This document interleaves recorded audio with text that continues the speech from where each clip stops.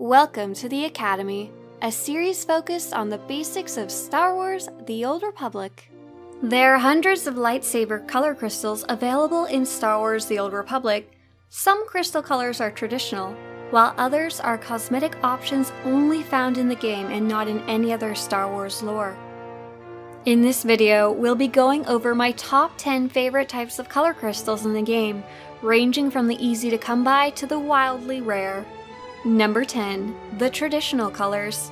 Although there are quite a few lightsaber crystals that are traditionally used by the Jedi, in Old Republic lore, only 3 colors have a very strong special meaning attached to them. Yellow lightsabers were wielded by Jedi Sentinels who focus less on combat and more on other skills and abilities. Green lightsabers were chosen by Jedi Consulars who mediate between other groups, using their powers to end conflict and preserve peace. Finally, blue lightsabers were used by Jedi Guardians who focus more on combat training and the use of a lightsaber. Something really important to note though is that even in Old Republic lore, a Jedi is not restricted to a single color, rather that color is a badge of pride for the Jedi path it signifies. What's interesting is that especially in the lore introduced by the Old Republic comics, is that Jedi weren't the only users of these colors. Fallen Jedi often use the lightsabers from their former life. In the Old Republic era, red lightsabers are the standard weapon of the Sith and the bread and butter of the Empire's lightsabers. These crystals are fairly easy to obtain. The easiest way to get one is to craft it using Artifice, or buy one from another player on the GTN. If you've picked up the Artifice crew skill, more crystal schematics will become available to you as you level up in Artifice. Although orange lightsaber crystals don't have a specific meaning in Old Republic lore, they are mostly seen wielded by Jedi and have a similar rarity to other traditional saber colors. Number 9. The Eternal Championship Crystals. In addition to those easy to get traditional colors, there's also a few more Old Republic era colors available before we dive into the realm of cosmetic fantasy colors. The first is purple. Apart from red, this saber color is probably the second most popular color choice for Sith, especially for Sith sorcerers who fight with matching Force lightning. The second is the cyan crystal, which seems to be fairly uncommon and mostly wielded by the Jedi, a similar type of blue saber. The third is the rare and interesting magenta crystal. This pink crystal has been available in the game as a secret to uncover for adventurous players who were willing to go on a treasure hunt and craft it from a rare schematic. Unfortunately, although the treasure hunt is still available, the crafting schematic no longer requires the special item from the treasure hunt to craft the magenta crystal. All 3 of these unusual colors, purple, cyan, and magenta, can all be earned through the Eternal Championship, and can sometimes be bought from other players on the GTN. Number 8. White Core Color Crystals. This is where we start diving into the cosmetic options, most of which only exist in the Old Republic as cosmetic options to give players more choices when it comes to their character appearance. I'll start you off slow with some sabers that have a traditional white core, but have some exotically colorful coronas. Some of my personal favorites are Amethyst, a lighter alternative to purple, Mint Green, a very soft blue-green color, Farmhand Blue, a lighter blue saber color that's meant to be closer to the lightsaber color Luke is given in the first Star Wars movie, and Desert Green, which is meant to be a similar color to Luke's saber after he loses his first one. There's also the white crystal, but its origins are probably the most interesting out of all the color crystals in the game.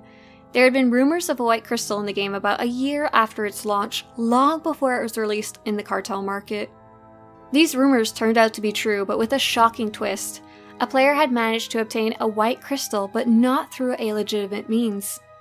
Somehow, through intentional and deliberate manipulation, the player had gotten a white crystal when it was not meant to be available to players. The developers said it was not an easy exploit and not something the average player might stumble upon. While we'll never find out the full story, the white crystal is now available to all players, though it will cost them a pretty penny. Number 7. Colorful Core Crystals. In addition to these unusual colors with a white core, there are many cosmetic lightsaber colors with colored cores, allowing players to choose a lightsaber color that they feel perfectly reflects their Jedi or Sith. Many of these sabers are actually tri-colored, with subtly different shades, giving these lightsabers many variations. For example, the green empath crystal has a dark green striped center, a light green core, and a green corona of light around it. Another really cool example is fire orange, which at first glance looks like an orange saber. Actually, it has an orange center stripe, a yellow core, and a red corona. Number 6. The special crafted crystals. Not all of these vibrantly colorful crystals are from the cartel market. Crafters who have taken the Artifice crew skill will also unlock some unusual color crystals as they level up in Artifice.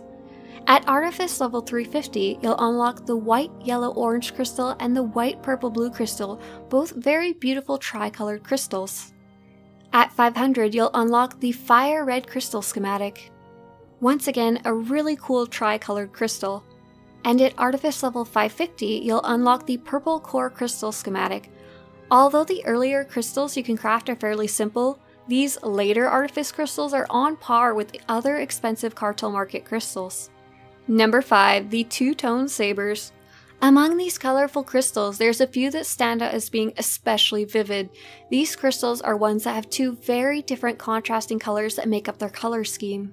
Two that I'd really like to show off are the Menacing Glare color crystal, which combines orange and purple, and the Sovereign Golden Blue, which is a true tri-color crystal made of a yellow core, pink outline, and violet blue corona. Number 4. The Black Core crystals. Although the Darksaber is now a part of the current canon lore, lightsabers with a black core have existed in Star Wars The Old Republic since its launch. Veteran players who pre-ordered the game will be familiar with the black-yellow crystal, but there's actually many other black core crystals available in the game, many of which can be earned through PvP and purchased once you reach Valor 10. Number 3. The Rakghoul crystal. There is really only one crystal in the game that has a unique way of earning it. The black-green crystal can be exclusively earned through the Rakghoul reputation track. The Rakghoul event is a reoccurring plague event, and once you've earned 4 Rakghoul DNA canisters, you'll be able to purchase a black-green crystal. Speaking of veteran players, for those of you who have been playing a long time and remember there was a special black-green crystal for players who purchased the awesome but expensive Old Republic Razor peripherals. I didn't know this until recently, but that crystal is actually slightly different than the black-green version available from the Rakghoul event. Number 2. The Ranked PvP crystals. Now here's some crystals not many players will probably know of. These are the Frogdog Gold, Rotworm Purple, and Black Silver color crystals. These special crystals can only be earned by players who participate in Ranked PvP. Number 1. The Retired Ranked PvP crystals. Although I try not to feature retired items in my videos, these crystals are so uncommonly seen that I had trouble even tracking down which of them existed. These awesome crystal screenshots were provided by ranked PvPers Cogas and Airvel. If you ever want to watch someone do ranked PvP, I've linked both of their channels in the description. Apart from the purchasable ranked PvP rewards, players who played ranked PvP seasons in the past were able to earn special color crystals that can no longer be earned by new players. These fairly rare crystals include the colors Eternal Purple and Eternal Gold Blue, Furious Red Yellow, Commanding Burning Orange, Gladiatorial Gold Outline, Predacious Gold Green, and the Swashbuckler's Black Blue Striated Crystal. And that wraps up some of the most exotic and interesting crystals available in the game. If you're having trouble choosing one, let me give you a quote by Jaden Core. "The crystal is, by itself, the power source of the weapon. Like the Force user, the crystal is attuned to the Force. Without that attunement, the crystal is just a rock. And while a non-Force user could probably ignite and wield a lightsaber, the crystal is needed to be properly attuned to the Force. But for the Jedi, the lightsaber becomes more. It is the manifestation of a Jedi's connection to the Force." If you want to show your support for this series, or to have similar Star Wars The Old Republic videos show up on your YouTube homepage, subscribe to this channel. If you want to unlock some more cool lore content, or to say thank you, you can pledge your support at Swtorista.com/Patreon. And remember, even Master Yoda said, the heart of the lightsaber, the crystal, is. May the Force be with you.